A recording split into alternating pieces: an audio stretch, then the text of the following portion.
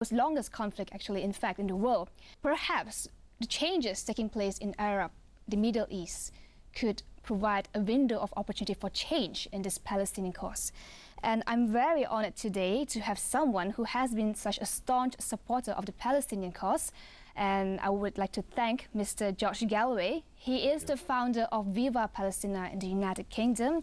And you have been in Malaysia for a couple of times, but you were in Indonesia earlier for a very specific purpose. Could you just share us on what is your objective this time around? We're spreading this idea of Viva Palestina around the world because we think that the time for words is past and that action speaks louder than words. So we have been breaking the siege on the Gaza Strip, where 2 million Palestinians live in indescribable conditions, not just in desperate poverty, 80% of them unemployed, 80% of them earning less than $1 a day, 80% of their children either malnourished or undernourished, but regularly bombed from land, sea and air, and the gates locked so that they can't escape.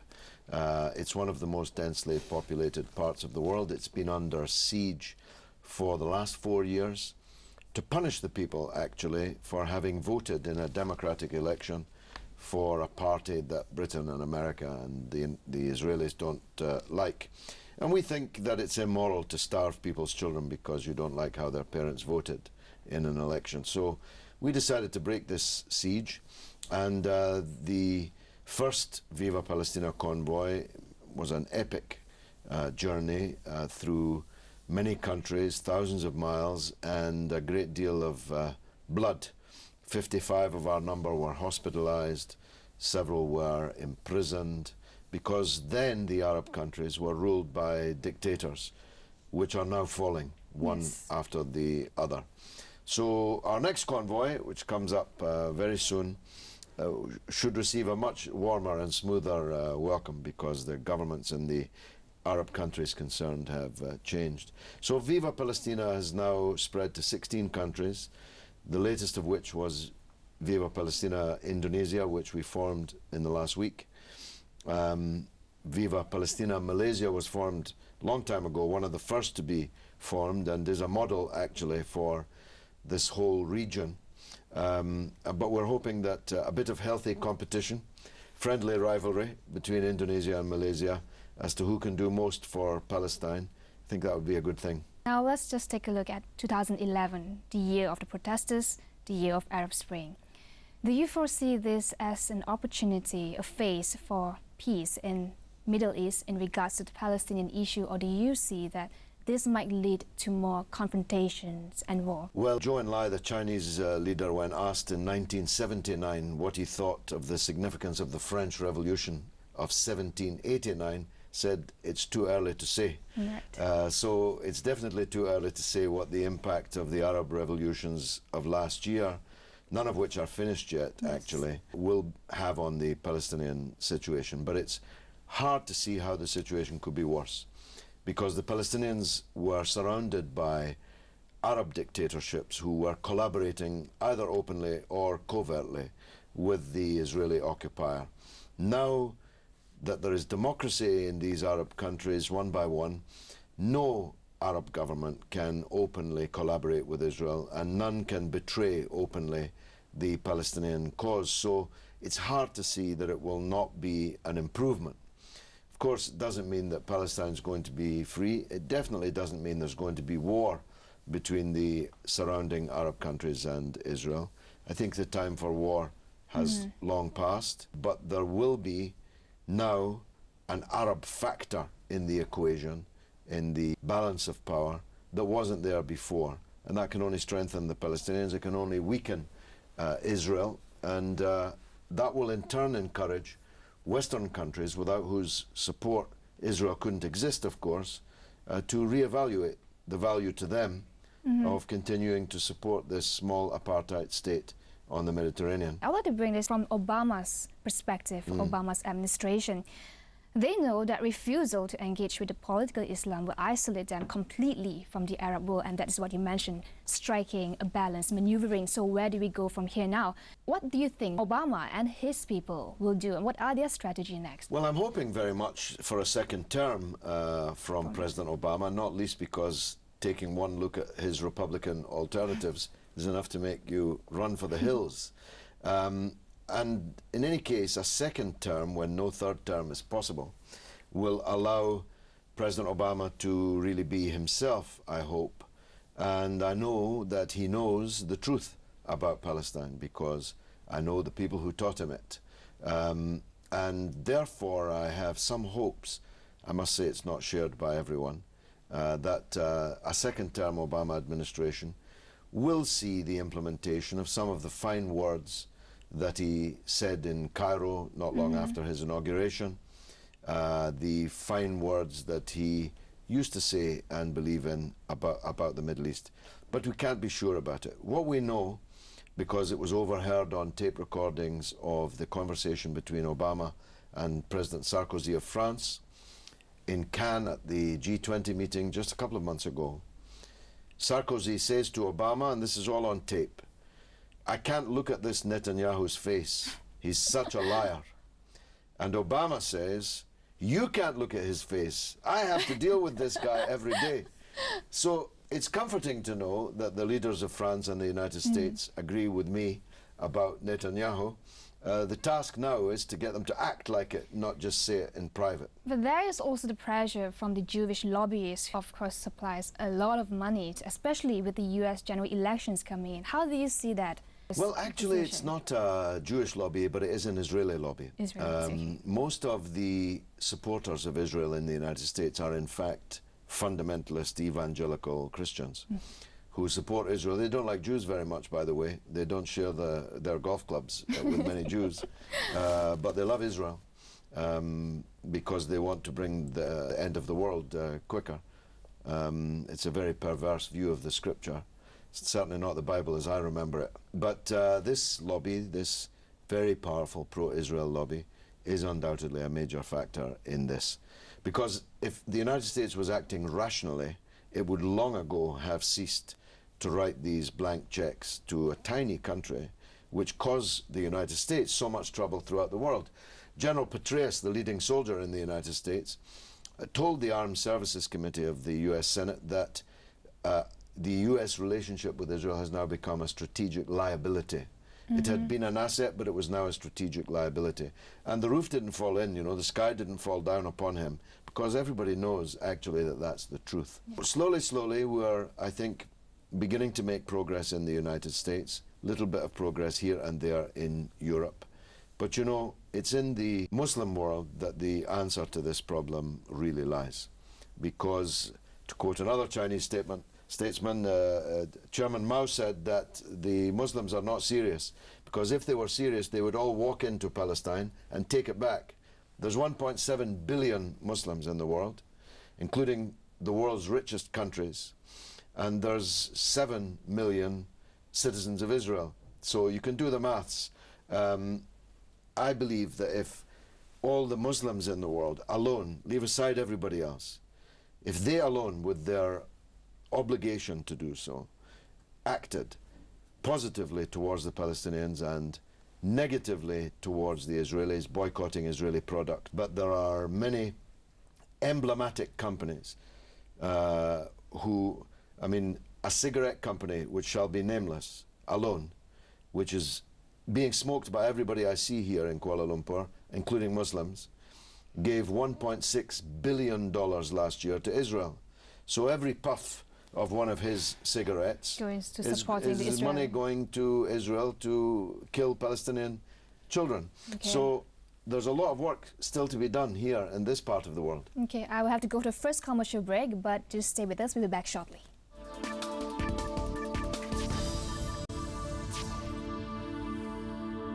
Welcome back. This is Vantage Point, and I have with me George Galloway, founder of Viva Palestina. Now let's talk about the Muslim Brotherhood. We know that they are within reach of an outright majority in the Egyptian parliament. And how do you see the new parliament being led by the Brotherhood in regards to the Palestinian cause and especially in Gaza? Well, first of all, the Muslim Brotherhood is not monolithic, neither in Egypt nor throughout the Muslim world. There are many different kinds of Muslim Brotherhood. The Egyptian Muslim Brotherhood is a very mature, experienced, wise and moderate trend. Just like the government of Turkey, which is one of the best governments anywhere in the Muslim world.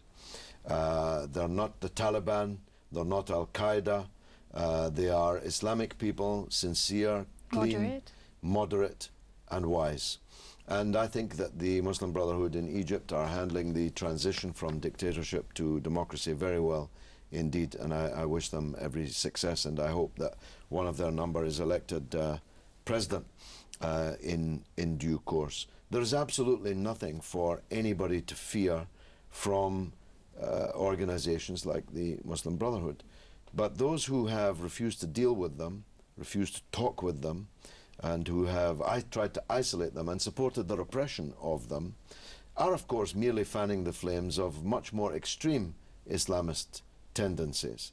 And that's now partly happened in Egypt, because although the Muslim Brotherhood won the election, the number 2 party was the Salafist, more extreme Islamist trend, and they got 23% of the vote from absolutely nowhere. I consider myself an expert on Egypt, but if you told me they'd get 23%, I'd have said you were joking. So that's 65% or so of the Egyptian parliament is now, the seats are now held by the 2 main Islamic organizations. And I don't think anybody has anything to fear from that. In fact, the fear is from the refusal to accept that political Islam is here to stay.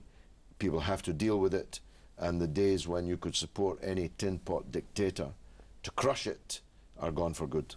I would like to quote this interview from the Hamas Deputy Foreign Minister Ghazi Hamad, who told the National Public Radio in the United States. He said that the Hamas will accept a 2-state solution that respects the 1967 borders. It seems that they are mellowing down on their stance. But at the same time, there are many Palestinians outside Palestine who are against this 2-state solution. What do you think is the best? Including me. I'm against it for 2 reasons. One, that I don't believe that it's ever going to happen. And I was a supporter of the Oslo peace process. I was close to the late President Arafat for many, many years, and was with him when he died in Paris a few years ago. And I supported the 2-state solution. Why? But it's gone now, because I believed that that was the best that we could get, given the balance of force in the world. The socialist countries had disappeared, there was no Arab factor, and Israel had all the cards. But that's not the case any longer. First of all, the Arab world is changing. The demography, the technology, the political science is all changing in the favor of the Palestinian side and against the Israeli side. The birth rate of Palestinians is the highest in the world. So Israel can't kill its way out of this, this problem. I believe that a tiny piece of land, now completely festooned with illegal settlements, which illegal settlements can give the wrong impression. We're not talking about log cabins. These are cities called settlements. They're not going to be knocked down. And the physical space in which 2 states could be carved out of this tiny piece of land is gone. The apartheid wall, the settlements, the separation, physical separation between Gaza and the West Bank, the annexation of Jerusalem, which Israel says it's not prepared even to talk about. Without Jerusalem, there is no solution to this. But above all, this point, you yourself talked in your excellent introduction about the Palestinian refugees living outside.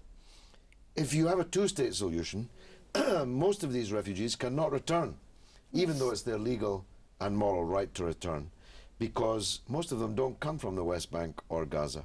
And the West Bank and Gaza is not big enough to take them all. It's only 23% of Palestine, in fact less if you take out Jerusalem. So I know what Hamas are doing.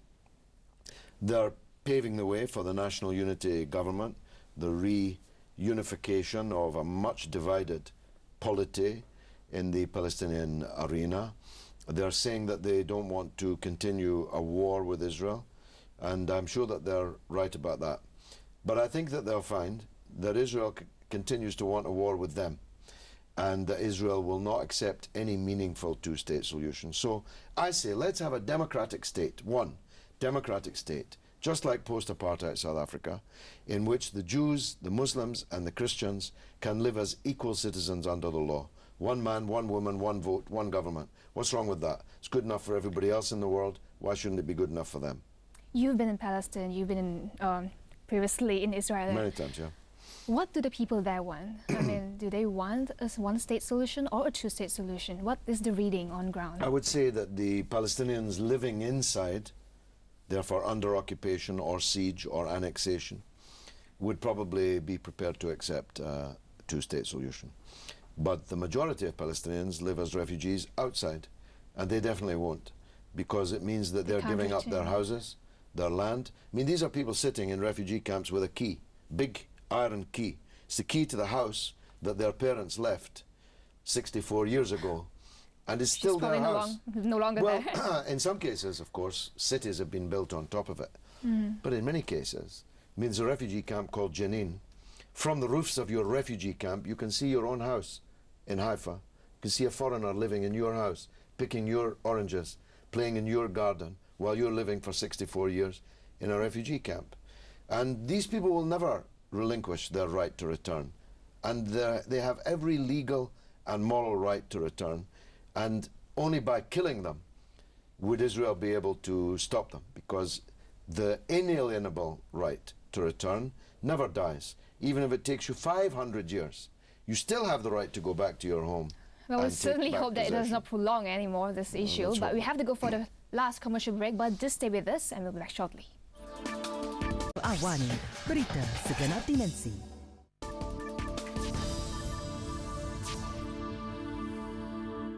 Hi, you're still watching Vantage Point, and recently the Viva Palestina Malaysia had organized a Kuala Lumpur Film Festival. It is the first time they have held this, and I want to say kudos to Viva Palestina Malaysia for bringing it to the mainstream Malaysian. It was indeed very inspiring. I have watched one of the documentaries, and I would like to just maybe gauge, how do you think, I mean, movements in Asia, particularly in perhaps we don't have such a big voice compared to the big voice like the United States, like Europe and Australia. But how do you see this consolidation of movements, NGOs, civil society to put pressure to the international community, especially with the rise of India, Indonesia, and ASEAN as a whole? What do you think? Very much so. I mean, I think that you have more of a voice than perhaps you think. For a start, people want things from you, and they want to sell their things to you. And speaking as an activist in the downfall of the apartheid system in South Africa, it was actually boycott and divestment and sanctions which prepared the way for the victory of the South African people. And I hinted earlier that on every street in Kuala Lumpur, and I've no doubt throughout Malaysia, there are lots of products made by companies who give the profits or part of the profits to Israel. There's a lot that civil society can do, positively for the Palestinians and negatively, if you like, against their oppressors. They could come, for example, your viewers, on our next convoy, which will, God willing, arrive in Gaza on the 15th of May. There have been, I think, 22 Malaysians on the convoys before, 22 vehicles. And you can join us, go to the website and join us. You merely fly to Istanbul, buy a truck or a big van, fill it with aid, and come with us with your Malaysian flag flying, and you'll go into Gaza, and 2 million people will want to kiss you. It's quite a good thing. Whether you're a believer or not, it's a good thing to do. So you can do that. You can support the work of Viva Palestina Malaysia, which is an outstanding example to us all. I'm merely the father of this organization. It's the mothers who are bringing it up. The women activists in the VPMY are really something to behold, and you can get involved in them, you can join them. How different will this be, this sixth convoy, compared to the Well, there'll be no earlier fighting ones. this time. We won't have to fight our way through the forces of these tin pot Arab dictators, for the ones, at least in our way, have gone. So it'll be a red carpet affair compared to previous ones. And if you do come, it'll be something you will never forget. Okay. Now, the Arab uprising in the Middle East, it was something unthinkable, unimaginable, say, the year before. And civil society, non-violent civil movement have proved that this worked. This could bring down the regime. And of course, the other groundbreaking civil movement is the global march to Jerusalem. Is Viva Palestina involved in that as well? Yes, I'm one of the trustees of the Global March to Jerusalem, and it's on the 31st of March. It will take place. We'll try to get to the borders of Palestine. I heard there is a significant date it was chosen. It was. Yes, this is the Day of the Land, which commemorates the seizure of Palestinian land. Started actually inside Israel, this Day of the Land, amongst the Palestinian population living in there, more than 1 million. Palestinians living under Israeli law, never mind the occupied peoples. It's a significant event. We'll be trying to reach the borders of Palestine from the frontline states. The people inside will try to reach the borders to greet us. We'll see how we get on. But there will be events in Kuala Lumpur and elsewhere in Malaysia to commemorate this global march. Not everyone can go there, so you need to do something here. There's also the Summer University of Palestine, which takes place every summer in Beirut at the American University of Beirut. And soon, I think, there will be a Winter University of Palestine, which will take place in this region. And the first one will probably be in Bandung, in Indonesia. You can even get some shopping in, as well as visit the historic museum of the great Africa-Asia conference in 1955 there. And we'll move that around this part of the world. And it will be, I think, the catchment area will be the people who live in this area, although I define this area very broadly because I'm including Australia and New Zealand, which I know is a very long way away. So there are lots of things you can do to give your support to Palestine, and there's lots of things you could do to weaken those who murder them, who've stolen their land, who've driven them to the four corners of the earth, where they're hunted from pillar to post, without passports, without papers, without status, living as non-persons in a twilight zone for 64 years, which is, as you very well put, 64 hours of this would be intolerable. 64 years, generation after generation after generation, is a blot on the moral landscape of humanity, and a mark of shame on those who could have done something about it and didn't. Palestinian cause has been close to Malaysians all these years, more so from the Muslim community, but we have seen changes recently that involve more civil movement regardless of race, religion, and even nationality on the international forefront. Will this ultimately boil down to the United States veto in the United Nations Security Council, or do you think the international pressure and international movement could pave way to peace in Definitely. Palestine? The United States was the last country in the world to abandon apartheid South Africa. Britain was the second last. When I entered Parliament, I was nearly 25 years a British MP.